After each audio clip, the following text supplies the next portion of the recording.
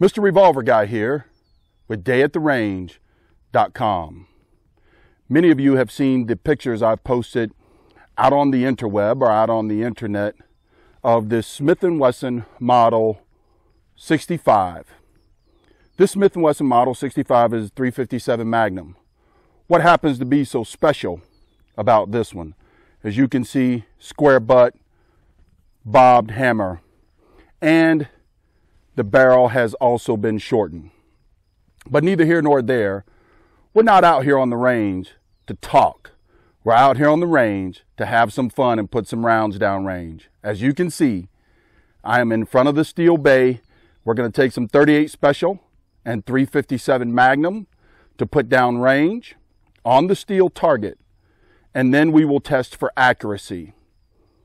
I will be back on the bench for dayattherange.com to show you a close-up of this Smith & Wesson Model 65 that just returned from my gunsmith.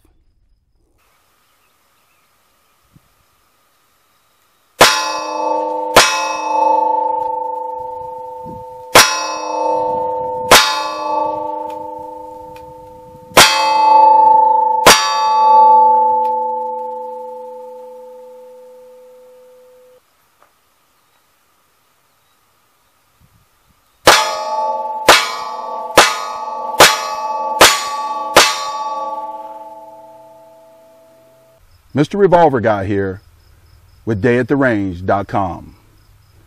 I have some Black Hills factory ammunition, 158 grain lead bullet that we're going to be using for the accuracy test on the range today in the custom Smith & Wesson Model 65 that I just got back from my gunsmith. We're going to shoot from about 15 yards off of my range bag for the accuracy test.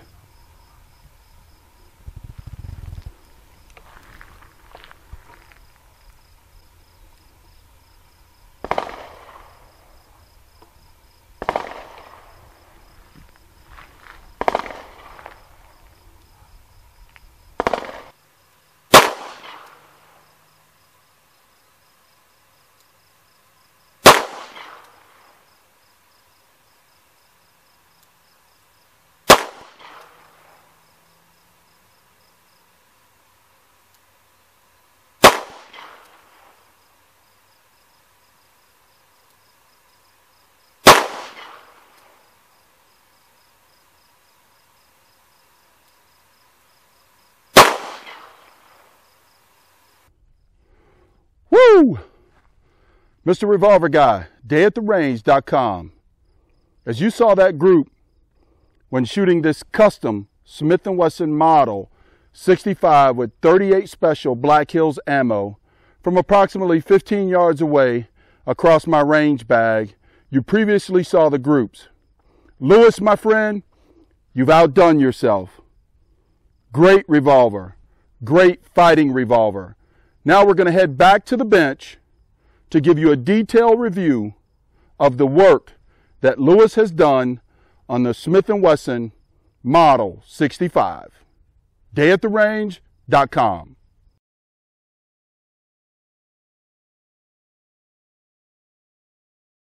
Mr. Revolver Guy here, dayattherange.com. Back for our bench review of the custom Smith & Wesson Model 65-2 by Lewis Throne of Throne Arms. As you can see, this is a K-frame Smith & Wesson Model 65-2. It is a 6-shot revolver with recessed cylinder and pin barrel. Right before this video, you saw the picture of how it originally started.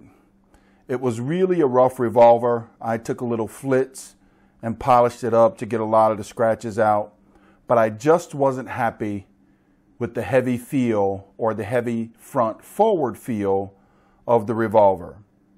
It did shoot somewhat decent, but I noticed with the 4-inch revolver, it seemed to shoot low and left no matter what I did or what ammo I used. Not being happy, and having not spent all that much on the revolver, I decided to send it to Throne Arms. I emailed him and told him exactly what I was looking for. A 3-inch 357 Magnum that was a fighting pistol. So we started to exchange emails, and this design came forward. I asked him for a slab barrel, as you can see there, a notch sight. This is actually a Kensight, which I will include in the description below. But this is a Kensight night sight meant for a 1911. And as you can see, also I bobbed the hammer. Now, Lewis did some great work, as you can see by the group that was just shot out on the range. I've posted some pictures out on the internet already. I just couldn't help myself. I was so ecstatic about getting the revolver back in short order, and doing business with Mr. Throne was a pleasure. The communication was spectacular, going back and forth on exactly what was going on with the revolver and when he would be finished. Now, after posting those pictures, some stated, well, why not go full bore for a round butt? I decided to stick with the square butt. It just fits my hand better. I like the feel of the square butt more so than the round butt. But as you can see here, we're just going to see if we can get it to focus. That's what the front sight looks like. Again, that is a Kensight front sight, night sight, meant for 1911. And Mr. Throne notched it for me. It's in there really tight. And then also, he cut and recrowned the barrel. Spectacular work.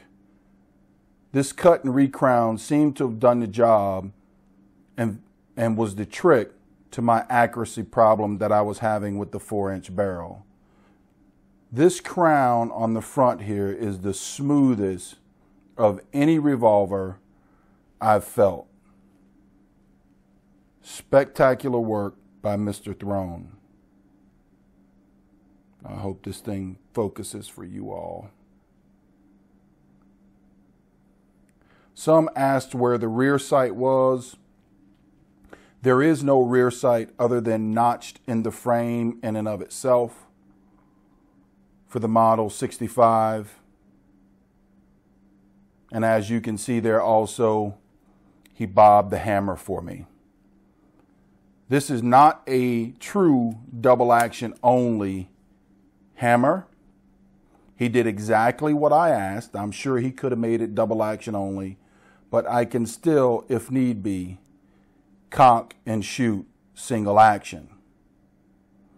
But I won't be doing much of that. He also did some action work.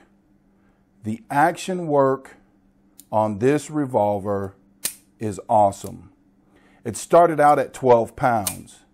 Now it is at a crisp 8 pounds. He got the double action trigger pull down to 8 pounds.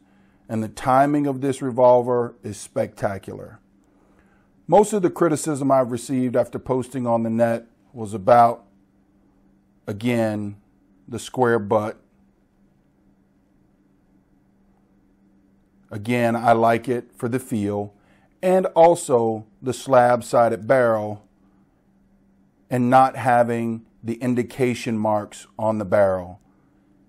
Again, Mr. Throne stated he could have put the indicator Smith & Wesson on one side, 357 Magnum on the other, if my heart so desired. I decided against it. I wanted a clean look. Again, a clean fighting pistol. But what we did do is put 357 Magnum here. Don't know if that's going to focus, if you can see that or not. But 357 on the bottom of the barrel there. No chance of screwing it up.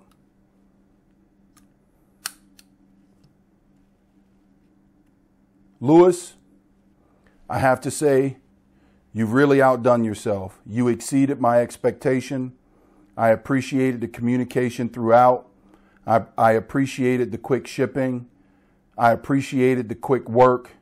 You have just outdone yourself. For those looking for pistol work, guaranteed pistol work, you can see the business card there. Contact Louis P. Throne of Throne Arms.